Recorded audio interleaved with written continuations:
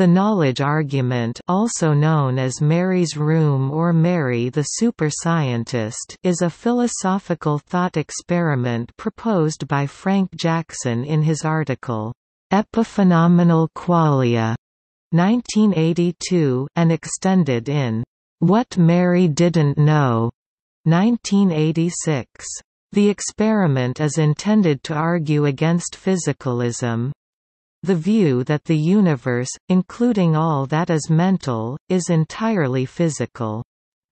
The debate that emerged following its publication became the subject of an edited volume, There's Something About Mary 2004, which includes replies from such philosophers as Daniel Dennett, David Lewis, and Paul Churchland.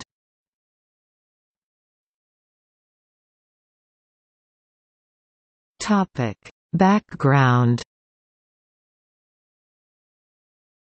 Mary's Room is a thought experiment that attempts to establish that there are non-physical properties and attainable knowledge that can be discovered only through conscious experience.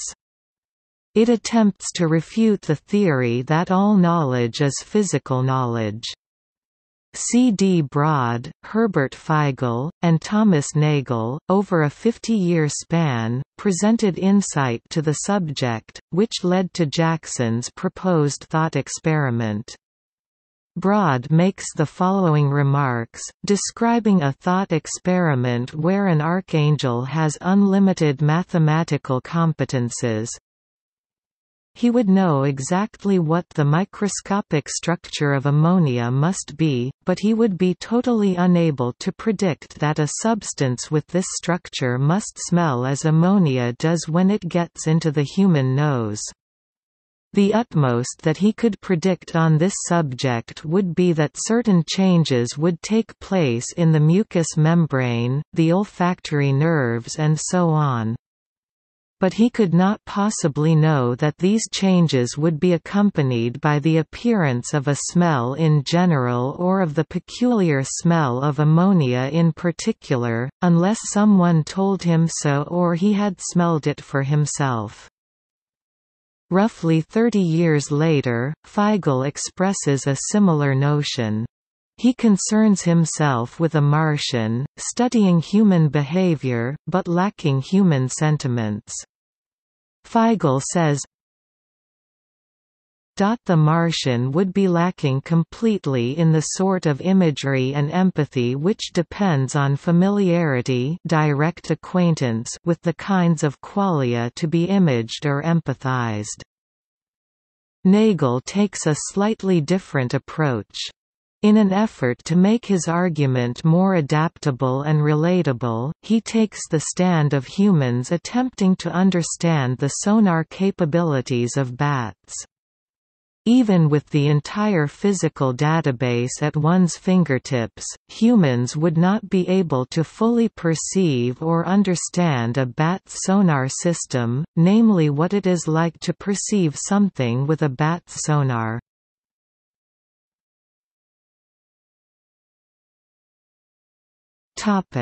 Thought experiment. The thought experiment was originally proposed by Frank Jackson as follows.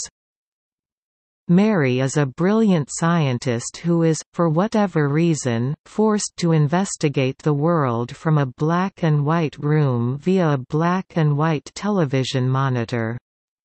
She specializes in the neurophysiology of vision and acquires, let us suppose, all the physical information there is to obtain about what goes on when we see ripe tomatoes, or the sky, and use terms like red, blue, and so on. She discovers, for example, just which wavelength combinations from the sky stimulate the retina, and exactly how this produces via the central nervous system the contraction of the vocal cords and expulsion of air from the lungs that results in the uttering of the sentence, "The sky is blue." What will happen when Mary is released from her black and white room or is given a color television monitor? will she learn anything or not? In other words, Jackson's Mary is a scientist who knows everything there is to know about the science of color, but has never experienced color. The question that Jackson raises is, once she experiences color, does she learn anything new? Jackson claims that she does. There is disagreement about how to summarize the premises and conclusion of the argument Jackson makes in this thought experiment. Paul Churchland did so as follows: Mary knows everything there is to know about brain states and their properties. It is not the case that Mary knows everything there is to know about sensations and their properties. Therefore, sensations and their properties are not the same, does not equal, as the brain states and their properties. However, Jackson objects that Churchland's formulation is not his intended argument. He especially objects to the first premise of Churchland's formulation. The whole thrust of the knowledge argument is that Mary, before her release, does not know everything there is to know about brain states and their properties, because she does not know about certain qualia associated with them. What is complete, according to the argument, is her knowledge of matters physical. He suggests his preferred interpretation. Mary, before her release, knows everything physical there is to know about other people. Mary, before her release, does not know everything there is to know about other people, because she learns something about them on her release. Therefore, there are truths about other people and herself which escape the physicalist story. Most authors who discuss the knowledge argument cite the case of Mary, but Frank Jackson used a further example in his seminal article, the case of a person, Fred, who sees a color unknown to normal human perceivers.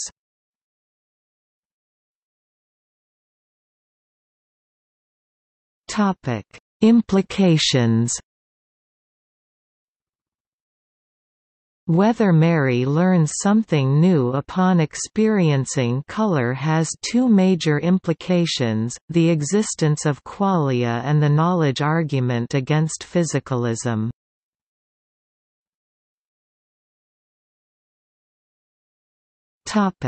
Qualia.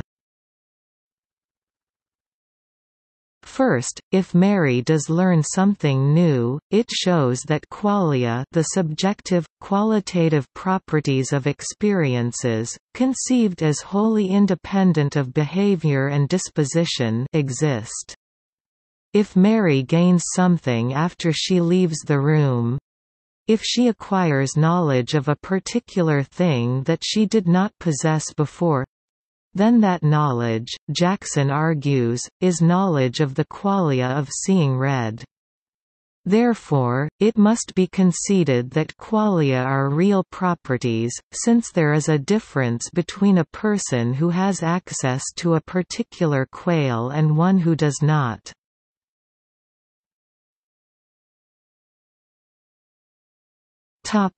Refutation of physicalism. Jackson argues that if Mary does learn something new upon experiencing color, then physicalism is false. Specifically, the knowledge argument is an attack on the physicalist claim about the completeness of physical explanations of mental states. Mary may know everything about the science of color perception, but can she know what the experience of red is like if she has never seen red? Jackson contends that, yes, she has learned something new, via experience, and hence, physicalism is false. Jackson states, "It seems just obvious that she will learn something about the world and our visual experience of it. But then it is inescapable that her previous knowledge was incomplete. But she had all the physical information. Ergo there is more to have than that, and physicalism is false.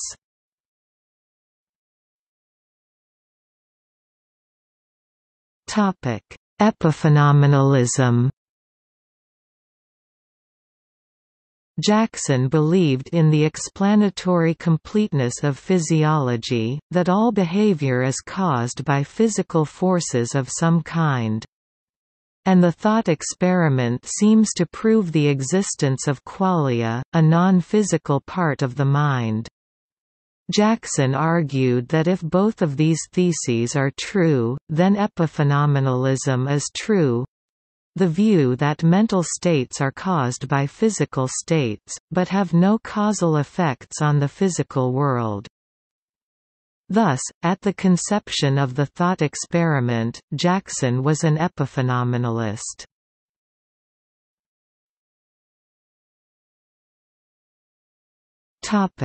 Responses. Objections have been raised that have required the argument to be refined. Doubters cite various holes in the thought experiment that have arisen through critical examination.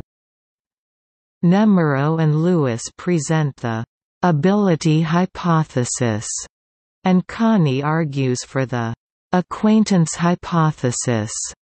Both approaches attempt to demonstrate that Mary gains no new knowledge, but instead gains something else.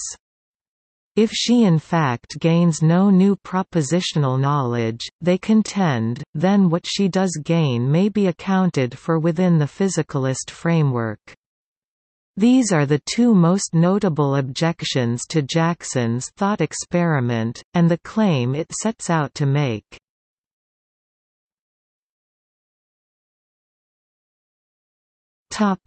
Design of the thought experiment. Some have objected to Jackson's argument on the grounds that the scenario described in the thought experiment itself is not possible. For example, Evan Thompson questioned the premise that Mary, simply by being confined to a monochromatic environment, would not have any color experiences, since she may be able to see color when dreaming, after rubbing her eyes, or in afterimages from light perception. However, Graham and Horgan suggest that the thought experiment can be refined to account for this. Rather than situating Mary in a black and white room, one might stipulate that she was unable to experience color from birth, but was given this ability via medical procedure later in life.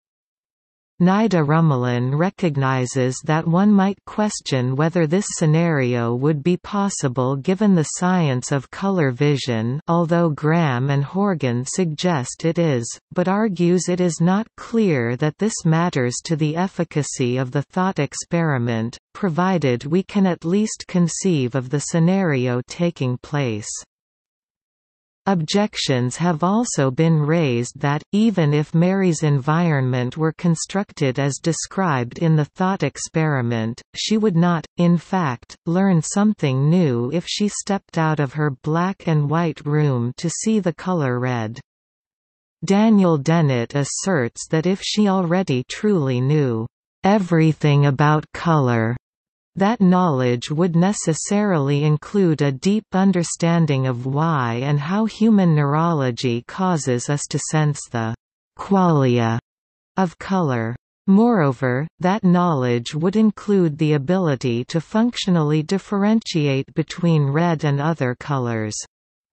Mary would therefore already know exactly what to expect of seeing red, before ever leaving the room. Dennett argues that functional knowledge is identical to the experience, with no ineffable qualia left over. J. Christopher Maloney argues similarly, if, as the argument allows, Mary does understand all that there is to know regarding the physical nature of color vision, she would be in a position to imagine what color vision would be like. It would be like being in physical state SK, and Mary knows all about such physical states.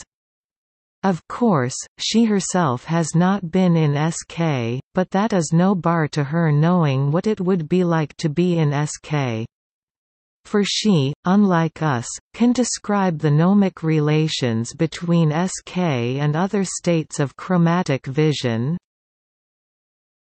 Give her a precise description in the notation of neurophysiology of a color vision state, and she will very likely be able to imagine what such a state would be like. Surveying the literature on Jackson's argument, Nida Rummelin identifies, however, that many simply doubt the claim that Mary would not gain new knowledge upon leaving the room, including physicalists who do not agree with Jackson's conclusions. Most cannot help but admit that new information or knowledge comes her way after confinement, enough that this view deserves to be described as the received physicalist view of the knowledge argument. Some philosophers have also objected to Jackson's first premise by arguing that Mary could not know all the physical facts about color vision prior to leaving the room. Owen Flanagan argues that Jackson's thought experiment is easy to defeat. He grants that Mary knows everything about color vision that can be expressed in the vocabularies of a complete physics, chemistry, and neuroscience, and then distinguishes between metaphysical physicalism and linguistic physicalism. Metaphysical physicalism simply asserts that what there is, and all there is physical stuff and its relations. Linguistic physicalism is the thesis that everything physical can be expressed or captured in the languages of the basic sciences. Linguistic physicalism is stronger than metaphysical physicalism and less plausible. Flanagan argues that, while Mary has all the facts that are expressible in explicitly physical language, she can only be said to have all the facts if one accepts linguistic physicalism. A metaphysical physicalist can simply deny linguistic physicalism and hold that Mary's learning what seeing red is like, though it cannot be expressed in language, is nevertheless a fact about the physical world, since the physical is all that exists. Similarly to Flanagan, Torin Alter contends that Jackson conflates physical facts with discursively learnable facts, without justification. Less than pre greater than slash pre greater than dot dot dot. Some facts about conscious experiences of various kinds cannot be learned through purely discursive means. This, however, does not yet license any further conclusions about the nature of the experiences that these discursively unlearnable facts are about. In particular, it does not entitle us to infer that these experiences are not physical events.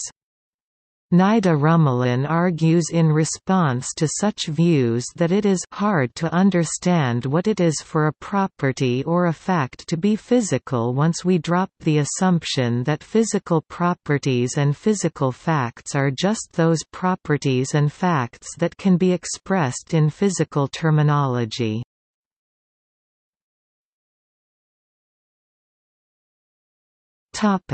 Ability hypothesis.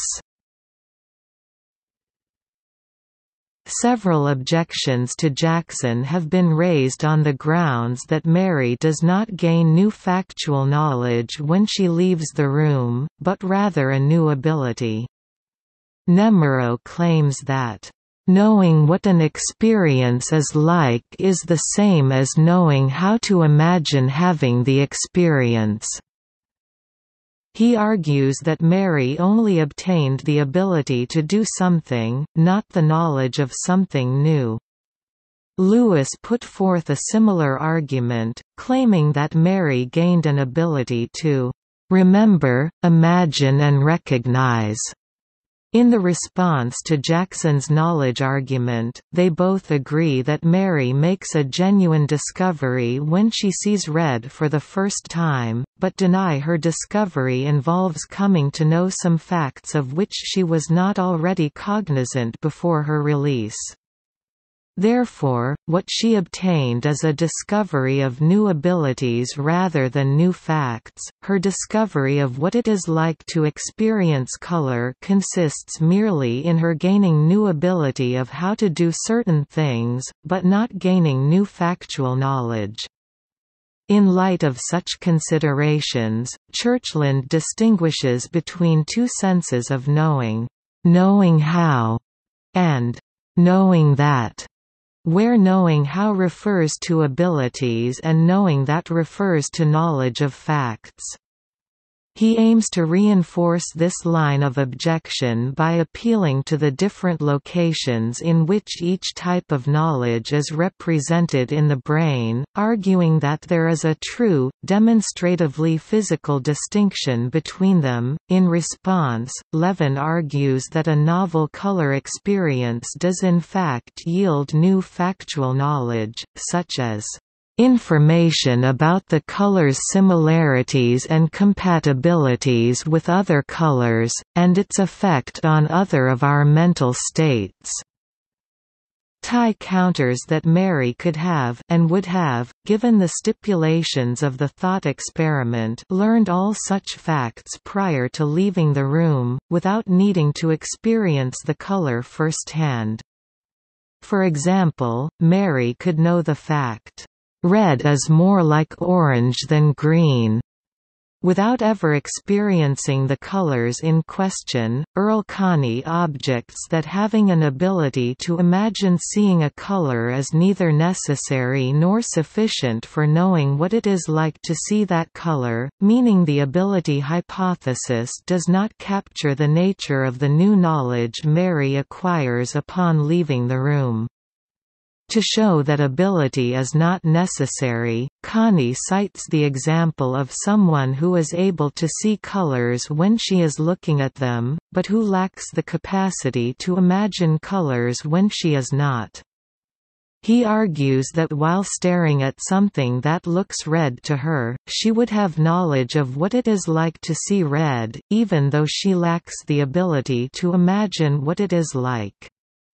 In order to show precisely that imaginative abilities are not sufficient for knowing what it is like, Connie introduces the following example: Martha, who is highly skilled at visualizing an intermediate shade that she has not experienced between pairs of shades that she has experienced,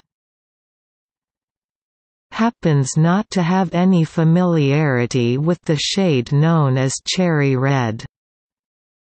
Martha has been told that cherry red is exactly midway between burgundy red and fire red. She has experienced these two shades of red, but not cherry. With this, Martha has the ability to imagine cherry red if she so chooses, but as long as she does not exercise this ability, to imagine cherry red, she does not know what it is like to see cherry red. One might accept Coney's arguments that imaginative ability is neither necessary nor sufficient for knowing what it is like to see a color, but preserve a version of the ability hypothesis that employs an ability other than imagination. For example, Gertler discusses the option that what Mary gains is not an ability to imagine colors, but an ability to recognize colors by their phenomenal quality.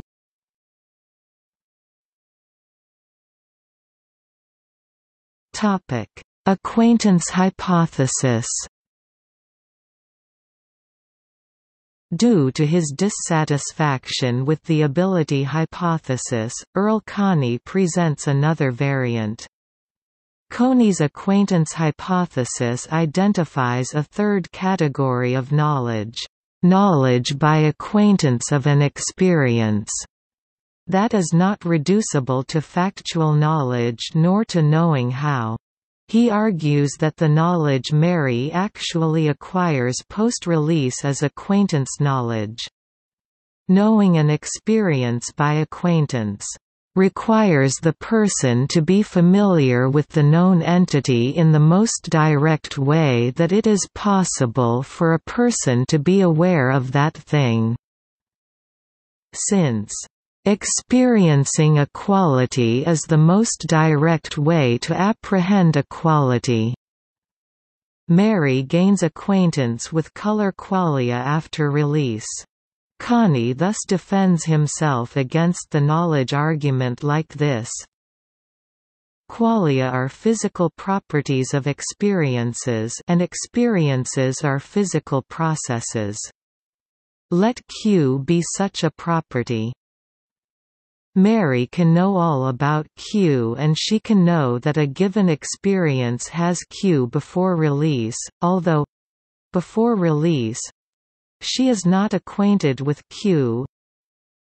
After release Mary gets acquainted with Q, but she does not acquire any new item of propositional knowledge by getting acquainted with Q. In particular, she already knew under what conditions normal perceivers have experiences with the property Q. Ty also defends a version of the acquaintance hypothesis that he compares to Coney's, though he clarifies that acquaintance with a color should not be equated to applying a concept to one's color experience.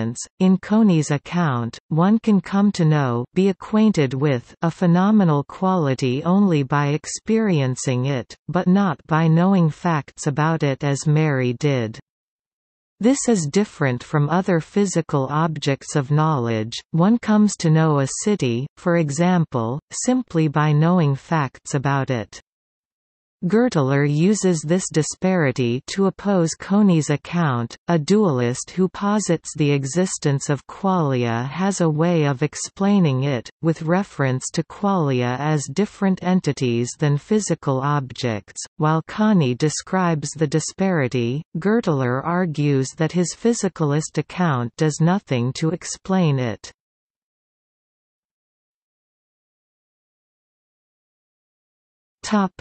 The neural basis of qualia. V. S. Ramachandran and Edward Hubbard of the Center for Brain and Cognition at UCSD argue that Mary might do one of three things upon seeing a red apple for the first time. Mary says she sees nothing but gray. She has the "wow" response from subjectively experiencing the color for the first time.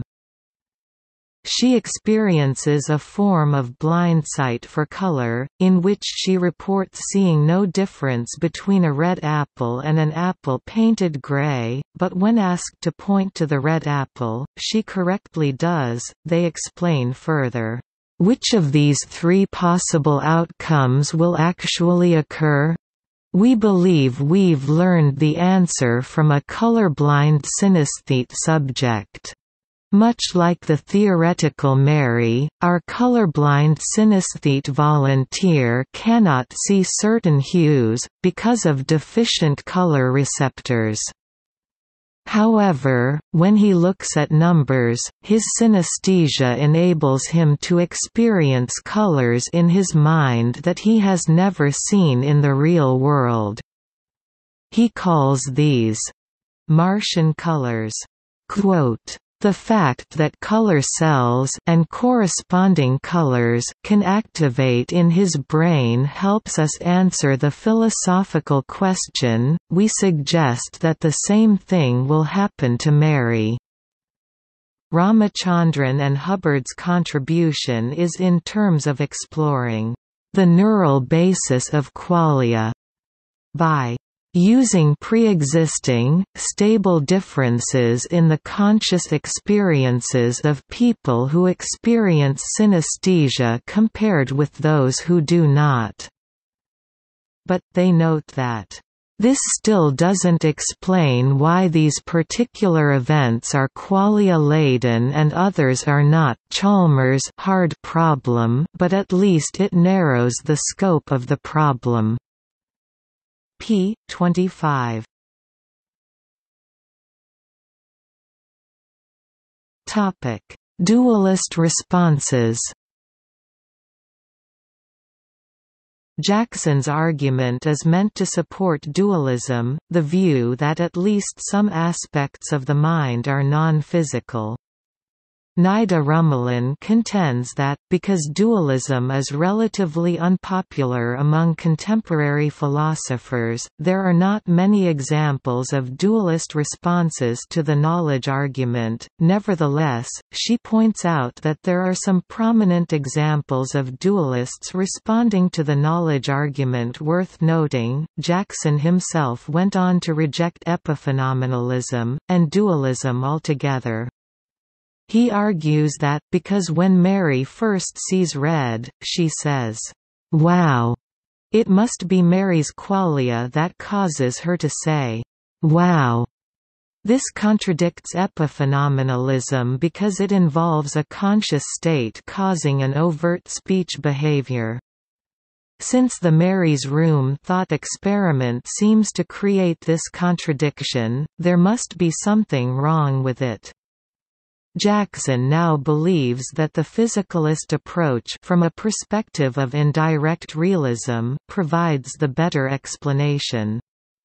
In contrast to epiphenomenalism, Jackson says that the experience of red is entirely contained in the brain, and the experience immediately causes further changes in the brain, e.g. creating memories.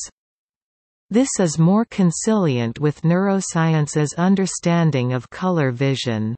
Jackson suggests that Mary is simply discovering a new way for her brain to represent qualities that exist in the world. In a similar argument, philosopher Philip Pettit likens the case of Mary to patients suffering from acantopsia, the inability to perceive the motion of objects.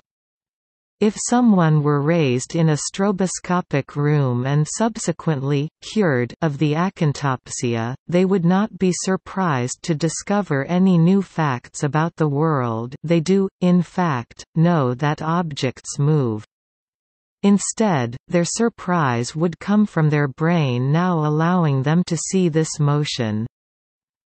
Despite a lack of dualist responses overall and Jackson's own change of view, there are more recent instances of prominent dualists defending the knowledge argument.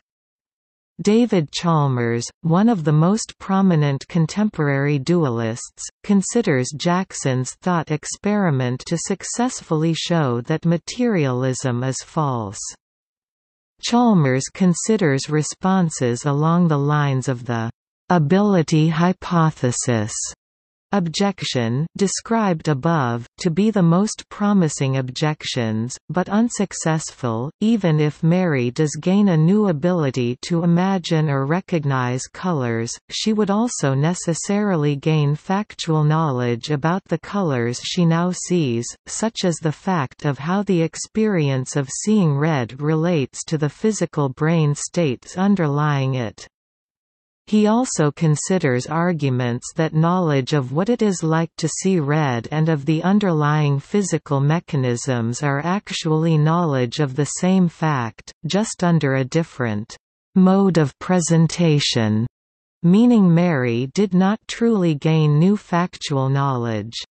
Chalmers rejects these, arguing that Mary still necessarily gains new factual knowledge about how the experience and the physical processes relate to one another, i.e. a fact about exactly what kind of experience is caused by those processes.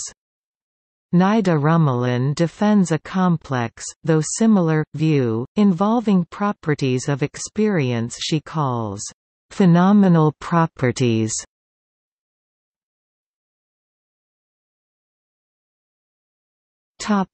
See also: Dualism, philosophy of mind. Functionalism, philosophy of mind. Inverted spectrum. Map-territory relation. Philosophical zombies. Philosophy of mind. Philosophy of perception. Subjective character of experience. The Giver. The Missing Shade of Blue. What is it like to be a bat? Notes